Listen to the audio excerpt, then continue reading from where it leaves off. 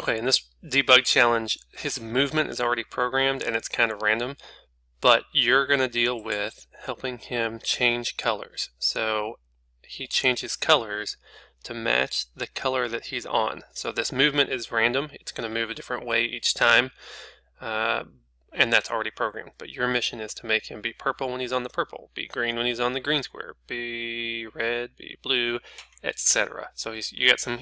Basically, you're programming him to be a chameleon T-Rex. Have fun.